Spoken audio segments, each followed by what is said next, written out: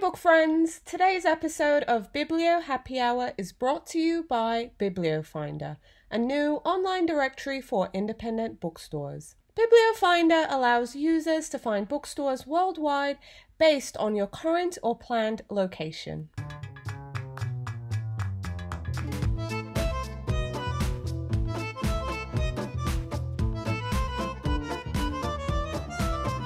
Hi book friends, welcome to Biblio Happy Hour, a podcast about bookstores and everything bookish. I'm your host, Victoria Wood. In today's show, we'll be talking to Lisa Morton, and she's the manager at Iliad Bookshop, and they're located in North Hollywood, California.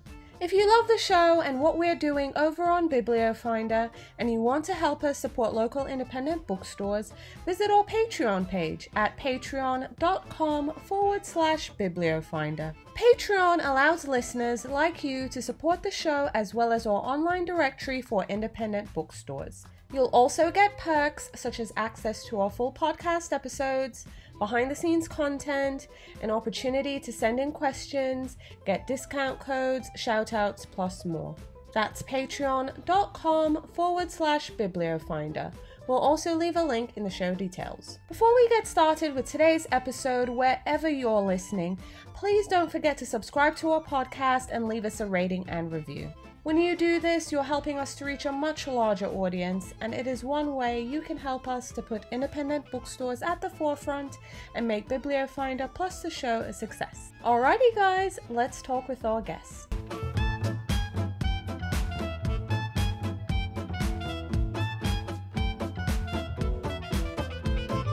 Lisa, thank you so much for coming on the show, and welcome to Biblio Happy Hour. Oh, hey, thanks for having me. This is fun. I'm so happy to have you here. And yes, we're going to have lots of fun, I promise. Alrighty, so before we get started, are you a tea or a coffee person? Oh, I'm absolutely a tea person. In fact, I call myself a tea snob because I am really picky about my teas. Okay, what's your favorite? What's your go-to? I love a really good oolong, and I go to a Chinese tea store out in the San Gabriel Valley about 30 minutes to the east of us, and I buy bulk oolong tea from them. It's like $40 a pound. Oh, wow, that sounds like a great deal and pretty good.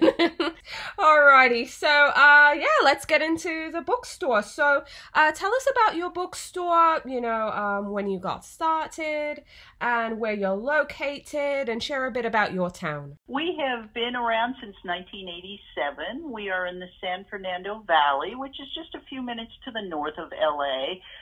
We're kind of very near Universal Studios, and we are a large general used bookstore. We specialize a little bit in literature and the arts. We have about 150,000 books in stock. We also carry a lot of rare books, and we just love being booksellers. Right, sounds fabulous, and that's quite interesting. So you're near the Universal and all that's happening there. Do you ever get a flow over of customers who are in that area for the parks?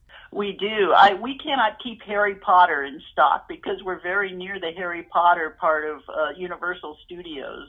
And we also get a lot of interesting people coming from Hollywood. We deal with a lot of decorators. We get the occasional celebrity in, so that all makes it extra fun to work here. Oh, that sounds amazing. And you caught my interest with the Harry Potter, so everyone comes in. They what kind of copies are they looking for? Oh, everything. I mean, we call the Harry Potter books we call them jet airplane books because all we have to do is throw them into the air and they won't even hit the ground before they sell. And people, of course, occasionally we get the hardcore collector who's looking for a British edition. Of course. We don't see them come in too often, but all Harry Potter just flies out of here really fast. Wow, that's quite interesting and amusing to hear, actually. That's pretty cool. So tell me more about you, Lisa. How did you get started in the book business? I kind of was born into it. My mom managed college bookstores. And so I grew up around bookstores, and when I got out of college, I actually majored in screenwriting in college, and I did that for a while, and I had some success as a screenwriter, but I didn't like it. I didn't really enjoy having my name on these really bad movies, the kind of things that show at like 3 a.m. on the Sci-Fi Channel. Oh, boy. And I had just finished a really bad film when I saw an opening at this store back in 1991. He was hiring, and I knew that if I applied here, I would be here for good. So I actually thought about it a little bit, and then I was like, no, I have to do it. And so I've been here since 1991, and it is a great place to work overall. I would think so. I mean, 1991, it's 2019. That's 28 years. That's a long time. It is, uh-huh. How do you think this bookstore owner, I mean, he opened in, I think you said 87 earlier. So that in itself is 32 years. You've been there for most of this bookstore's life. How were you guys able to stay open so long? Well, there are a couple of, I think, secrets to our success. The biggest one at this point is that we bought the current building that we're in. People, we hear a lot of people asking us that question, and a lot of people think that ebooks are killing a lot of the local bookstores because there used to be a lot in LA and there aren't very many of us left now. But the truth is it's real estate. All of the nice bookstores that I know of, I think many of them have been forced out of business because landlords suddenly get these crazy ideas of the value of the business and they price the bookstores right out.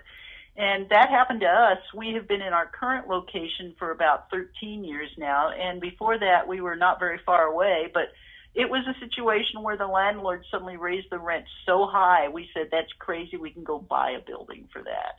Wow. So we did, and it was the smartest thing that we could have done. And I think one of the other things about us is that we actively buy all the time, so our stock is constantly churning. It keeps it fresh, and our regulars, I would say probably close to 60-70% of our business are regulars.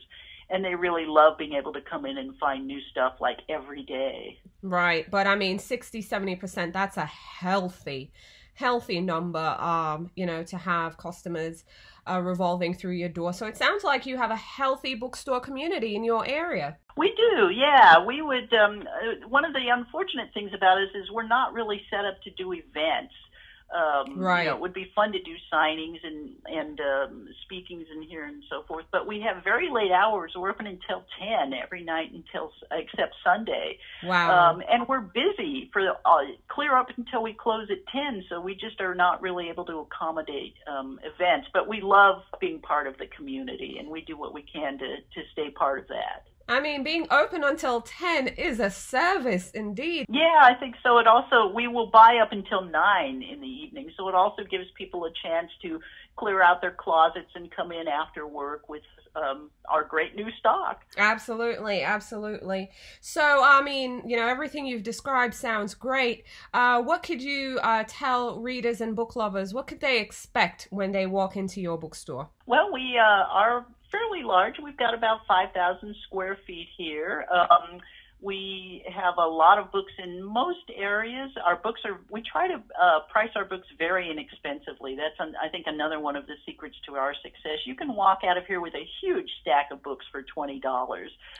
We even keep free boxes in the back, things that people bring into us that we can't use. We always want them to find a good home, so we keep free boxes. And also expect 2 really frisky bookstore cats. That sounds great. We have Zeus and Apollo here. They're about 5 years old. They are notorious for doing things like leaping onto people's shoulders and riding around with them as they walk through the store. So especially in the mornings, they're really active in the mornings, and so expect some fun with those 2 little miscreants. No, it sounds fun. It sounds absolutely fun. Hey guys, listen to the full podcast episode over on our Patreon page. So Patreon allows listeners like you to support the show as well as our online directory for independent bookstores. You'll also get additional perks for joining, such as discount codes for some awesome products and services. You'll be able to share your input and submit questions for the show, get behind the scenes content, weekly business updates, shout outs, plus lots more. That's patreon.com/bibliofinder. I'm really looking forward to talking with you there.